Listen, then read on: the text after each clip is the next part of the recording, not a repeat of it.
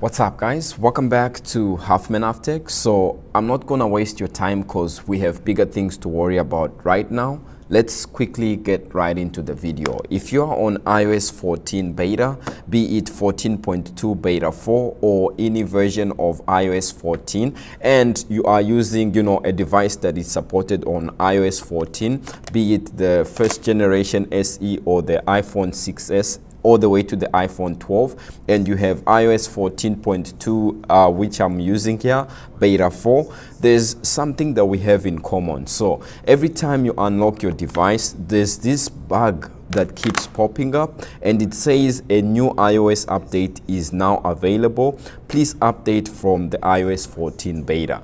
This is showing up almost all the time for me, and if I switch off my device and power it back on, it's still showing up. If I lock my screen like this and then unlock it again, you see that it's still showing up. So this bug is becoming more and more annoying, and in this video I'm going to be showing you 5 methods that you can use to try and overcome this, and what you can do if this is happening to your device on iOS 14. Just in case you are curious, if we go to settings and then go to general, you can see that I have the iOS 14 beta profile. So yes, the version that I have on this device, if we go to the about this iPhone section, you can see that it's iOS 14.2, and I have also iOS 14.2 on most of these devices, but for the purposes of this video I'm going to be showing you just like the iPhone 6s, which isn't an all-screen device, it has a home button, and also an iPhone that has almost all screen besides the notch, of course,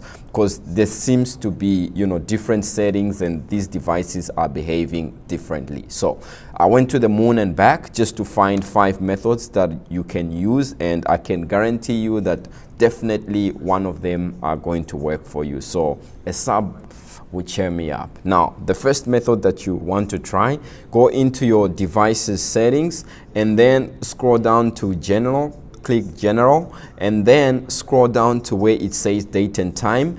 Under that date and time section, if you see where it says set automatically, if this section is turned on, turn it off so that you are able to change your date manually. Now click on where it says October 30th 2020 and click that date section there, and then select a date that is before October 27th. Now the reason why we want to select the date that is before October 27th is because on the 27th of October, Apple no longer signed, or they discontinued iOS 14.0.1. So iOS 14.1 has been out for some time. It's the current version that most people are on. So Apple discontinued iOS 14.0.1 on the 27th of October 2020.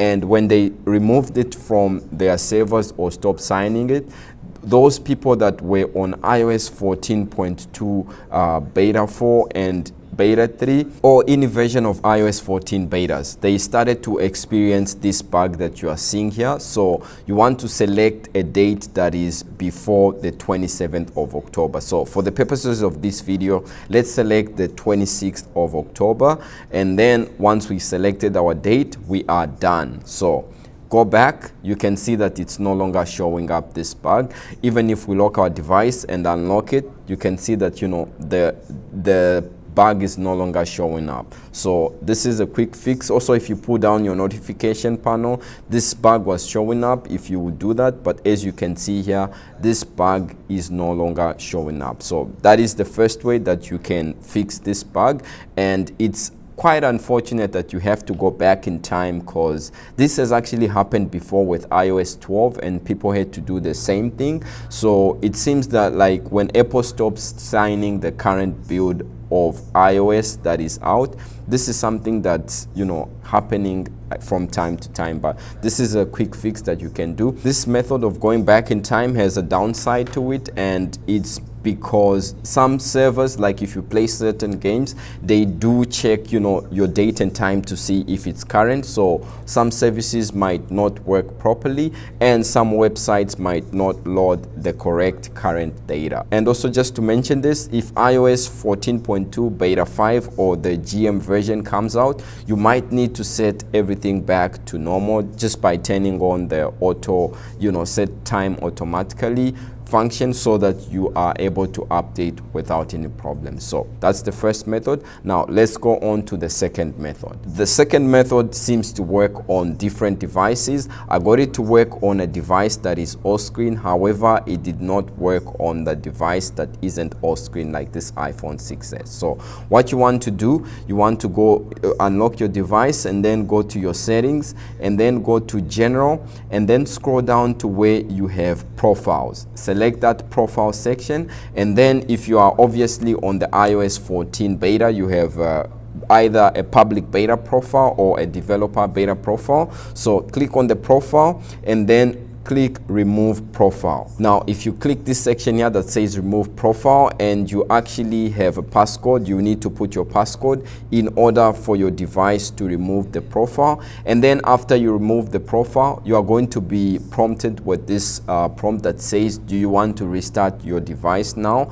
You don't want to do this. You want to restart your device manually, so just click cancel and then power off your device by, you know, just pressing the power button. If you have a device that is just like this iPhone 6s, so just the power button only and your device will be shut off. However, if you have a device that is, you know, all screen like this iPhone, you want to hold the power button and the volume down button, and then you'll be able to manually turn off your device. Now this worked on the iPhone X that I have here, and after restarting my device, the prompt or the bug actually didn't show up again. But I tried the same thing on the iPhone 6s and on most of these iPhones here. This is the iPhone 7 and also another iPhone 6s and also an iPhone SE first generation, and it did not work. So this second method seems to work on all screen devices, so it's something that you also want to try if you don't want to set your date and time back. Now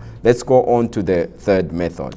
If you backed up your device before updating to iOS 14.2 beta 4, then you can easily restore your device information and also the version that you were on before you updated. So just plug your device in using the cable, and then, you know, if you have a Windows laptop, just open iTunes and then restore from your backup. Or if you have a Mac, just connect it to your MacBook using the cable again, and then open Finder and then select Restore iPhone. You'll be able to restore, you know, a previous version that you were on, and also you will actually be able to get rid of this bug. Now the fourth method has to do with downloading a signed IPSW file. So at this time, we already know that iOS 14.0.1 is no longer being signed. So what you want to do is to download, you know, the current latest signed version of your device that you are using. So different devices are going to have, you know, different versions available to them. So go to this website, ipsw.me, and then select your device. You might be prompted, as you can see here, some devices have GSM or global mode. So if you are in the USA, download the GSM version of the software that you want to download. And if you are anywhere else in the world, just download the global version of that particular iOS version that you are downloading for your device. So once you do this, click download, and then your IPSW file will begin to download. Now, once it's completed or it's been downloaded, what you want to do is to, if you have Windows, you know, open iTunes, and then what you want to do is to go to the backup and restore page on your Windows computer. And then before you upgrade your device, hold Shift on Windows. So if you are on Windows, hold Shift and then click the upgrade option, and then a pop-up will show up, and from that pop-up screen you'll be able to select your IPSW file version that you downloaded. So if you select that, you'll be able to, you know, upgrade, although it's a downgrade in this case, but you know, this is how you do it on Windows. And the same thing on Mac. You want to open Finder and then go to, you know, the backup and restore tab of your Mac, and then connect. You need to make sure that your device is connected. And then also what you want to do is to hold the Option or the Alt key and click the upgrade tab that you see there on this page. Now once you click this screen will also pop up, and you'll be able to select the IPSW file that has the iOS version that you've downloaded that you want to, you know, upgrade your device to. Although it's a downgrade, it's going to say that it's an upgrade. So that's how you do it, using the IPSW file. And the last method that you can basically use, the fifth method, very easy.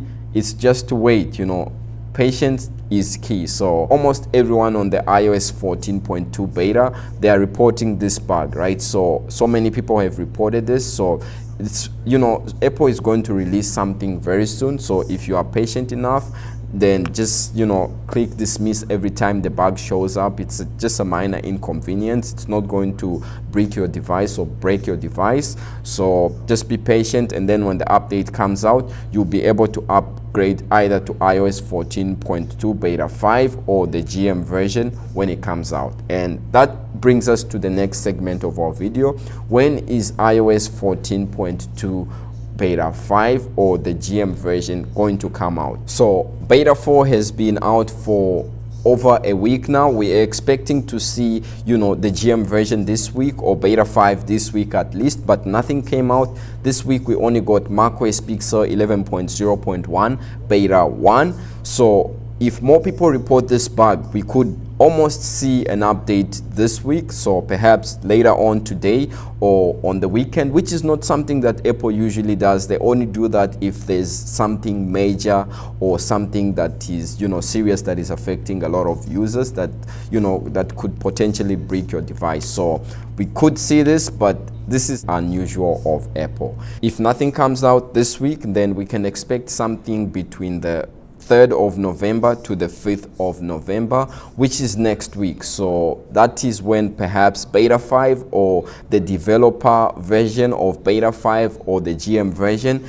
is expected. And if it comes out during this week, then we can sort of expect the public beta either the next day or the following week after the iPhone 12 mini and iPhone 12 Pro Max become available. I hope you like this video. Just, you know, a couple of methods that I've tried and tested to see how you can overcome this bug. If you like this video, drop a like and hit subscribe. I make more content like this almost every day, so if you stick around, you will get to see more videos like this and a lot more. So stay safe, guys, and I will definitely see you in the next video very soon. Peace.